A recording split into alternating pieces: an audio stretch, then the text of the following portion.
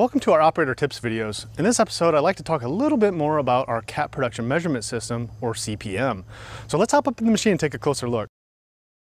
Okay, so now that we're in the machine, the first thing that we want to do is, in order to enable the CPM, we want to push this little truck bed symbol over on the left center side of the screen.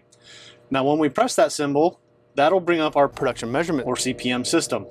So with this, it gives you a little bit of information, but the key thing is it tells you how much you've loaded into a truck and what the current weight of the bucket is. Now I have a little bit of a down pressure, so it's negative, but if I raise that bucket up a little bit, you can see it'll go ahead and go right back to zero. All right, so as an operator tip, the one thing that you want to do is make sure that you get the bucket fully racked back before you raise it up. And then when we're raising it up, as it's going through that weigh range, when that little scale symbol pops up, that's when we really don't want to change the speed of the lift arm. So when you see that little scale, do not slow down or do not speed up your engine RPM, because by changing the speed of the linkage, you can actually impact the accuracy of that weight. Once you exit the scale system, then that's where you get the little green box around the weight, and then that is your official weight on the CPM system.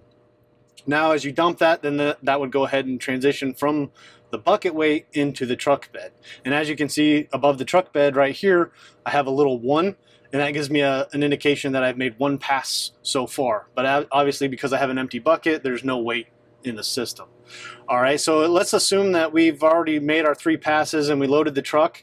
And now we want to go ahead and print off a ticket or store that payload system, or the amount of material that we have in that truck. The store button is actually located right here on the display. So if you go ahead and press that store button, what that'll do is it'll go ahead and store that truck.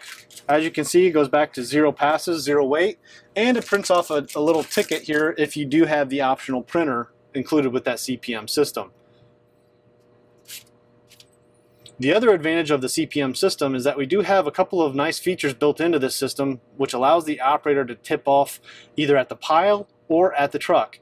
Now again, what that tip-off feature allows you to do is, if you're doing a kind of load and carry application, carrying material from a bunker to the truck, you can ensure that you have the proper amount of material inside the bucket before you even leave. That way you can ensure that you can do that in only 1 pass.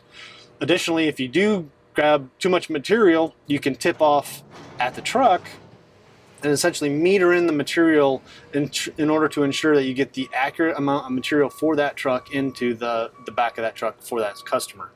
And then again, once you're done with that material, you can go ahead and press that store button and print off a ticket and then hand that to the operator. If you do have a truck that you want to set a target, as you can see right here, I do have a target of 20 tons. You can easily change that target by pressing that little asterisk, typing in 16 ton maybe. And then as you can see, you can change the target that way. So that's a quick overview of the CPM system. For more information on these features or others, please visit your local cat dealer. Thank you and have a good day.